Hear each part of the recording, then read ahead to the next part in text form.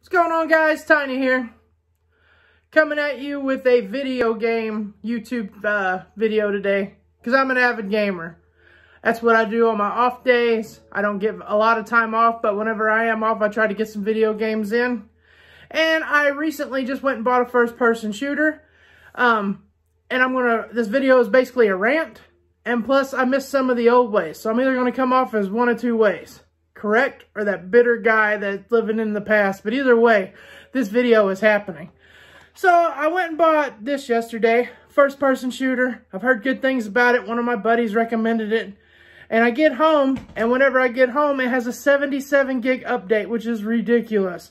And our internet is not the fastest here in the hills. So I'm stuck with what we got. As soon as it finishes the 77 gig, I don't know if you can see this behind me on my big effing TV. And yes, that's what I name my TV because it is huge. But anyway, it's 35 gig. So we get done with that and it goes into that. And I miss some of the simplicity of the old Nintendo 64, coming home, popping GoldenEye in that console, and it being ready to roll. I will say this, out of the three newest consoles I have, the PS4, the Xbox One, and my Switch, the Switch is my favorite. Yeah, that's right.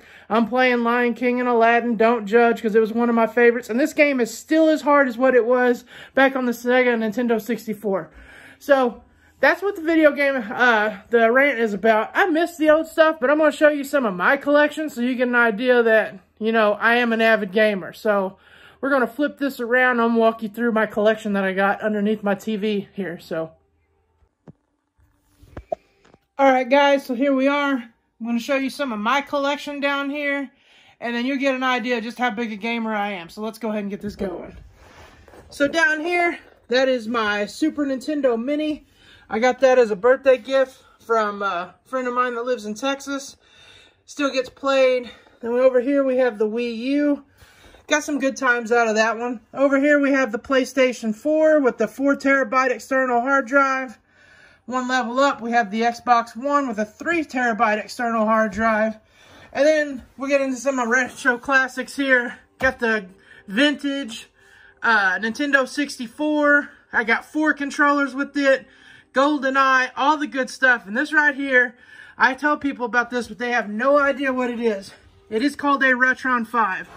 Literally, you can pop this bad boy up, and you can have that system, Nintendo, Super Nintendo, which we are rocking the Turtles in Time for, because that game is awesome.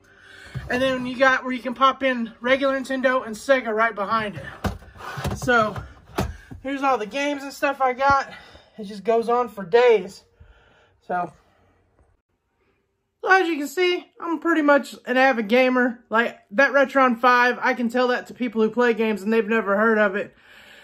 So there's my rant. I miss how simple it was having the older consoles like the Nintendo 64 and the Nintendo, where as soon as you pop it in, everything you played for, no update, bam, there it was.